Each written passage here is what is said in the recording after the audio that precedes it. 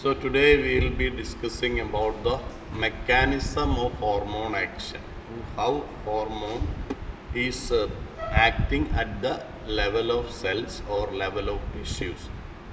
That is what we will be discussing today.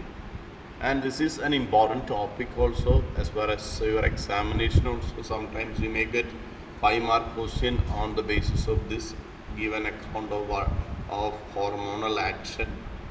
So here you can see that hormones produce their effect on target tissue by binding to specific proteins called hormonal receptor located in the target tissue. So target tissue means the tissue on which the hormone is making its effect. That tissue is known as a target tissue. So in case of every hormone, there will be some tissues or some cells on which it is acting. And normally what we are seeing is that on the surface of these cells, there will be certain type of protein. And these proteins are known as hormone receptor. So function of this hormone receptor is that hormone receptor will be here it may be hormone receptor will be usually attaching with the hormone. I will show you a picture of this. So here you may be able to see how this hormone receptor. See here you can see that. So on the surface of every cell there will be certain regions, and these regions are known by the name hormone receptors. Here you can see that. These are the hormone receptors. So on the surface of every cell, so hormones will be attaching with, see, this is the hormone receptor. So hormones will be attaching with these receptors. So that is how the first step in a hormone action is going on. And hormone receptors present on the cell membrane of the target cell. Here you can see that this is the hormone receptor. And in this picture also you can find that there is a hormone receptor. This is the hormone receptor. Then on the hormone receptor present on the cell membrane of the target cell are called membrane bound receptors. So what we are finding here is a membrane bound receptor. Why? It is attached to a membrane or attached to the cell membrane. So such receptors are known by the name membrane bound receptor. And the receptors present inside the target cell are called intracellular receptor. Here sometimes certain receptors are present inside the cell. This is outside the cell. Some may be present inside the cell in the cytoplasm. They are called as the intracellular receptor. So in the case of hormone receptors we are finding two different types. One is extracellular receptor or membrane bound receptor, other is present inside that which we call by the name intracellular receptor. Now binding of a hormone to its receptor leads to the formation of hormone receptor complex. Here you can see that. See, when a hormone, this is the hormone, is attaching with this receptor, that will be forming a complex. That complex is known by the name hormone receptor complex. So it is a product formed by the combination of a hormone and a receptor. I will show you how a hormone receptor complex is here. So here you can see that how the hormone receptor complex will be appearing. See, this is how the hormone receptor complex will be present normally. See here you can see that. So a hormone and the receptor. This is the hormone and this is a steroid hormone and this is the receptor. And this complex is known by the name hormone receptor complex. See, this is how the mechanism is going on. And each receptor is specific to one hormone only. And the receptors are specific. Here you can see that this receptor can only bind with this type of hormone. So receptors are highly specific and hormones can only bind with a certain type of receptor. A hormone cannot bind with any type of receptor. It can only bind with one particular type or a specific type of receptor, and because of that we say the hormonal receptors are highly specific. Then here we can see this is the receptor present inside the cytoplasm known as intracellular receptor. This is the type of receptor present on the outside or on the membrane, which we call with the membrane bound receptor. So different type of receptors are there, and hormone receptor complex formation leads to certain biochemical changes in the target tissue. Target tissue metabolism and physiological functions are regulated by the hormone. See, what is happening is that when a hormone is binding like this, that will be producing some effect inside the cytoplasm or inside the cell, as well as on the membrane of the membrane of the cell, and that is what is indicated here.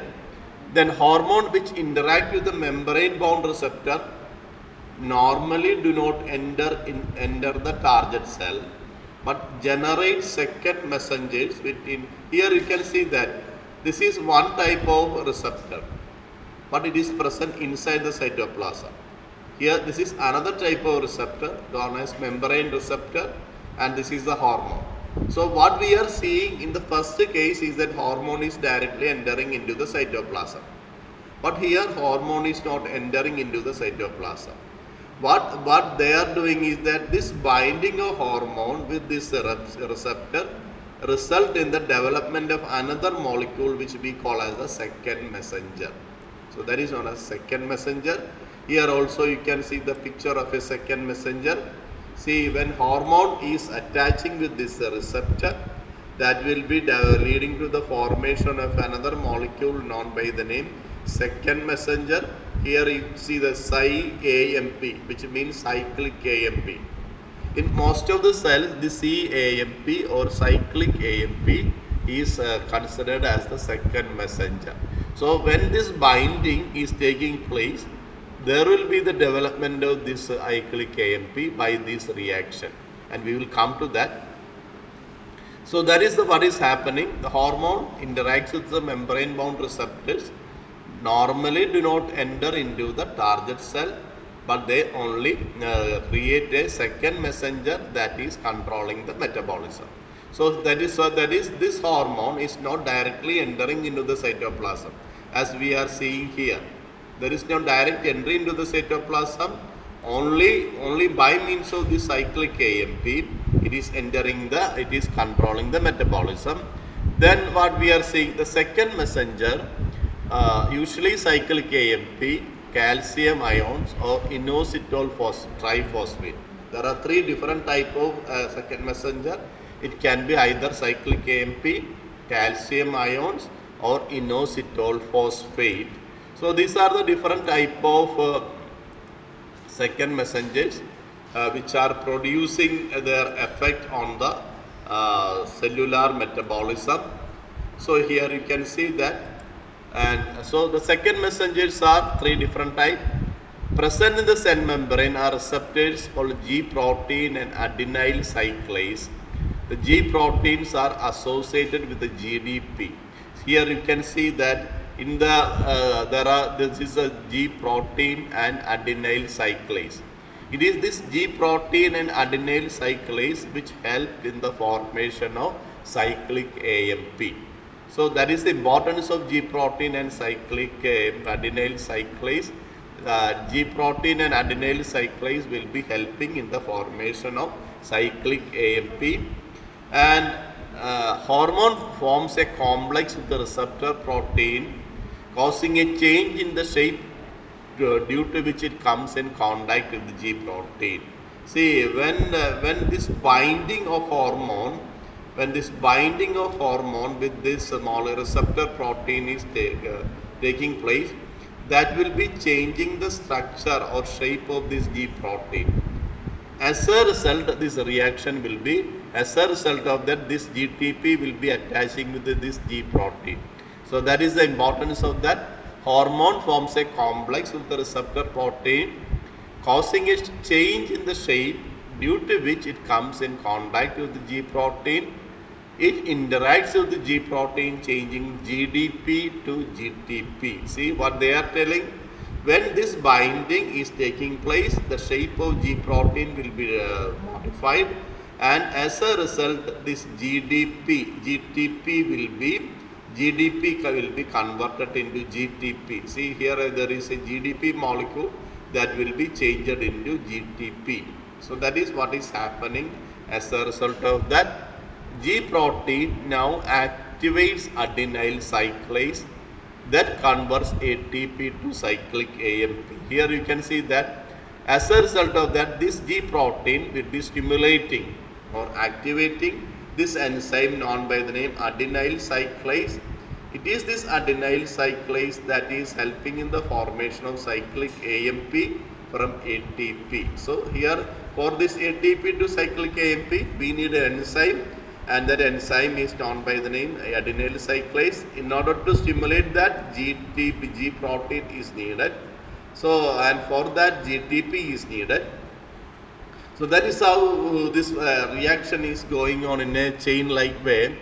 The cyclic AMP activates kinase enzyme, which triggers intracellular biochemical changes like enzyme activation, secretion, ion channel changes, and these biochemical changes result in the physiological or developmental effect. See here, you can see that this is a cyclic AMP that will be activating the protein kinase, another type of enzyme, and that protein kinase, when it is activated, it will be activating a series of specific enzymes. These enzymes will be finally acting on the substrate and later converting it into the final product. So in any hormonal action, this is the ultimate effect. Hormone action will be normally resulting in the conversion of one substrate into product. For that, one enzyme is needed. That enzyme is actually activated by the hormone. That is, when this hormone is entering the site and is attaching with this receptor, the final reaction is this conversion of some substance, some substrate into some product, and that is the ultimate reaction. And for that, one enzyme is needed. In order to activate that enzyme, this hormone must bind with this receptor. So when one hormone is binding with the receptor, normally hormone is directly not entering into the cytoplasm. That will be causing the development of another molecule known by the name cyclic AMP. Cyclic AMP, through an enzyme system known by the name protein kinase, will be activating the specific enzyme responsible for converting that particular substrate into a product. So this is that is hormone is not for example, I want to tell your botany teacher or your Varghese sir some message. I can directly call him. That is one way. It is a direct message. I can tell you that please inform this message to him. There is a second way. So that is the approach hormone is doing. It is not directly conveying the message. It is using another molecule. That molecule is known by the name cyclic AMP. So hormones are required in a very small amount. So that is one advantage. Hormones are not produced in large quantity. Only in very tiny quantity, most of these hormones are produced as a single activated molecule, because a single activated molecule produces a lot of cyclic AMP, and this process is known as signal amplification. That is, even though here you can see that maybe one hormone is here, but that single hormone can produce maybe 100 cyclic AMP. One hormone is not producing only one cyclic AMP. It is actually producing several cyclic AMP, and that process is known as signal amplification. Okay, so for example, I am telling a message to you. You are 10 students are there. So it is multiplying 10 times. The same effect is here. Okay, so hormone when it is binding with that, it will be causing the formation of several cyclic AMP. So that process is what we call by the name signal amplification. Hormones which interact with the intracellular receptor. So for example, steroid hormone. What are intracellular receptor? I have already shown a picture somewhere here. That is the intracellular, this is the intracellular receptor. So this type of receptors are known as intracellular receptor. So in the case of intracellular receptor, what we are seeing, some examples are steroid hormones, iodothyronins. They mostly regulate the gene expression or chromosome function by the interaction of hormone receptor complex. Here you can see that what they are doing, they will be influencing these genes or the chromosomes. So it is by influencing the genes or the chromosome, intracellular receptors are producing their effect.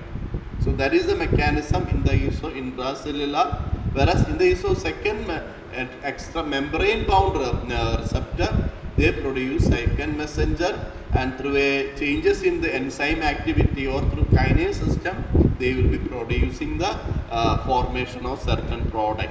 So this is the mechanism that we are finding in the case of intracellular as well as extracellular receptor, and the cumulative biochemical action result in physiological or developmental. So when hormone is producing certain effect, that will be ultimately changing the metabolic function or physiological function of the body. So this is how the hormones is producing its effect, and this is known as the hormone mechanism or hormone action, mainly by the help of another molecule or a mediating molecule known as the second messenger.